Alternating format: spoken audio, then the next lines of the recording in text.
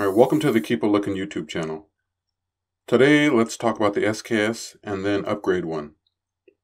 The SKS has been described as the cockroach of rifles. They never really were the best rifle, but they kept turning up in conflicts around the world since they were conceived. To this day, the SKS is still used around the world by border and ceremonial forces. U.S. forces face thousands of SKSs in Vietnam and still run across them in Iraq and Afghanistan today. SKSs were produced in several countries to include Russia, East Germany, Poland, Albania, North Korea, and China, and I'm sure some others. My favorite SKSs are the Yugoslavian-made ones because of their minor differences from the rest. The Yugo has a slightly thicker stock for your forward hand and a non-metal butt plate to help deal with the recoil. All Yugos have the folding blade bayonet and not the spike bayonet common on the Chinese and other models. SKSs fire the same round as the AK-47, which is the 7.62 by 39. But that's about all they have in common with the AK, even though they generally operate in a similar fashion. The AKs also came with a 30-round detachable magazine, while the SKS had a 10-round internal magazine. The SKS was designed first, but it never really caught on because the AK was right around the corner. AKs were more compact, could fire on automatic, and admittedly, they're generally more versatile of a platform. Back in the 80s, you could buy surplus Chinese SKSs for as low as $89. You could pick up Yugoslavian model SKSs like this one for $139.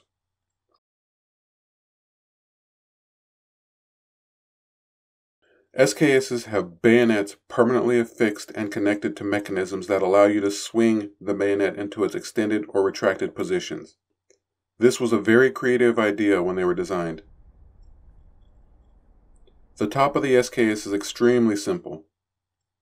This one had a scope base welded onto its original dust cover, so I bought the cheapest one I could find off of eBay until I can find an actual surplus Yugo cover.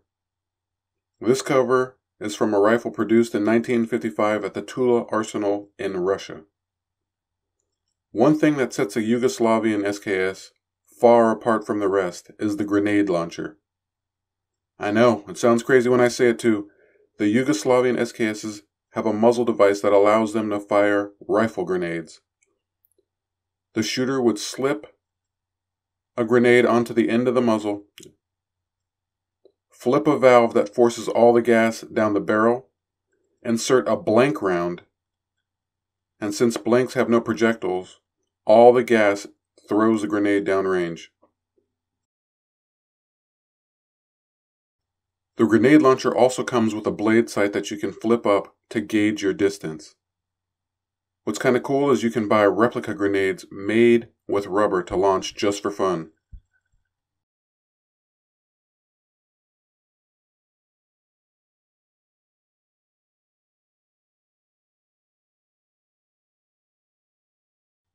Now, one of the upgrades I am going to do is to convert to a 20-round detachable magazine.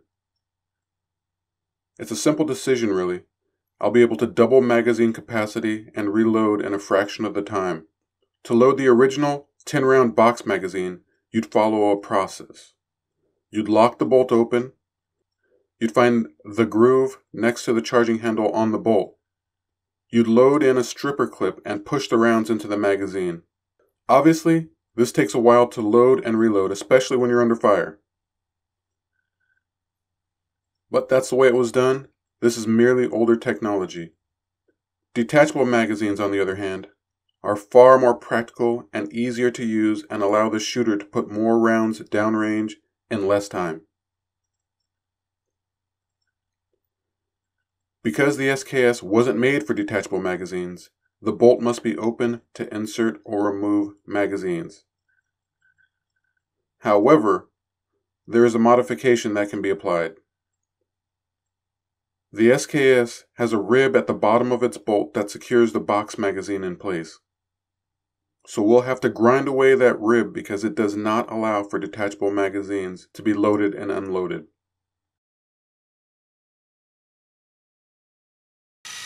You must avoid taking off too much material. So take your time, go slowly, and grind off a little at a time. Clean up your grinds with a Dremel.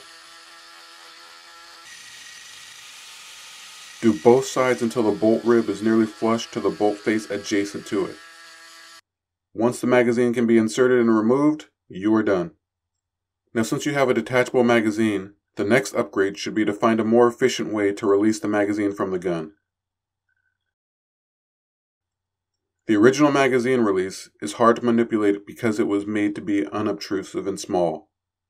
We are going to upgrade to the SRR, or SKS Super Rapid Release. The SRR is made by a company in Texas called Texas Firearms, and they can be had for about $60. The SRR allows you to change magazines with one hand. Without this device, it's a three-handed process. You gotta hold the gun, use one finger to locate and manipulate the tiny magazine release, and pull the magazine out of the gun.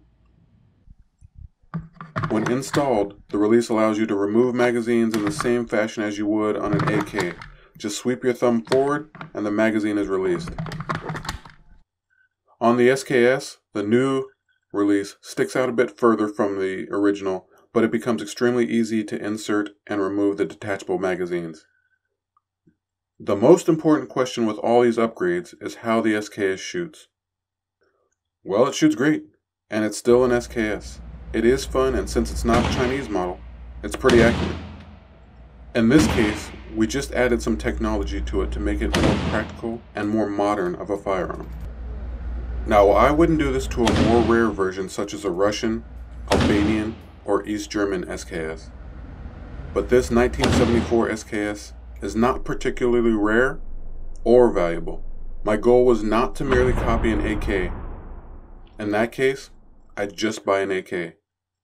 I merely wanted to upgrade an SKS into what is, without a doubt, a better tool to take plinking or hog hunting. What do you think about these upgrades? Let me know in the comments. Thank you for visiting the Keep a Lookin' YouTube channel, and we'll see you next time.